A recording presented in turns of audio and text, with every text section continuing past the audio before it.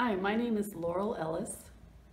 I'm an Assemblies of God missionary in Cuenca, Ecuador.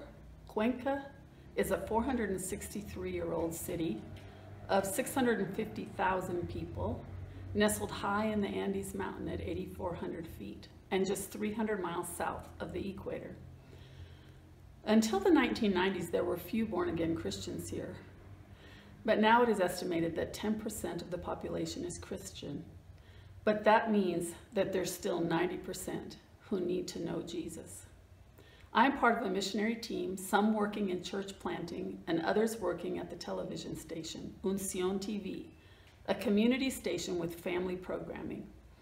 Through Unción TV and their outreach program, Unción Plus, over 2,500 people received Christ in 2019.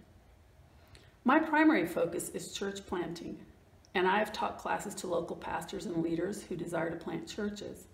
I've also been asked to help promote church planting in the southern Andean area of Ecuador, as well as with the missionaries in the country. COVID has slowed progress, but nothing will stop God from building his church. Jesus said, "I will build my church, and the gates of hell shall not prevail against it." Not COVID, and not a lack of finances. But Jesus also said, "The harvest is plentiful, but the workers are few. Pray therefore to the Lord of the harvest to send workers into his harvest field." My perception here in Cuenca is that the harvest is ripe, ready to be harvested. Hearts are opened, but we need more laborers. Pray with me for these workers, people who will lay down their lives to build God's church.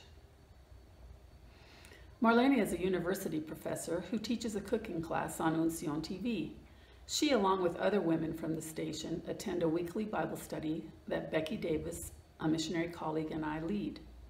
Marlene has been attending faithfully and has grown so much in her faith. This week, her oldest daughter landed in the hospital after having a convulsion in the night and falling out of bed and hitting her head. She is having tests to see what is going on. Marlene texted me, quote, "Before I left the house, I had so much strength that gives me certainty that God is working in my daughter. I know he has the power," unquote. My life story of sudden widowhood has also been a bridge to help many widows, among whom is Julia, who just this week accepted Jesus as her Savior. God has used me to empower local pastors to believe for greater things, to counsel pastoral couples in trouble. God seems to use me to encourage others. Lastly, I just want to say a huge gracias for your love, your faithful support, and for your intercession. These past 3 years have been challenging, to say the least. But God, only with God's strength, God's anointing, God's empowerment, his wisdom and love, am I able to minister as he asks. Please continue to pray not only for me, but for my sons, their wives, and my grandson. When they're okay, I'm okay, if you know what I mean. Pray that God will fulfill his purposes for them. God bless you guys. Thank you.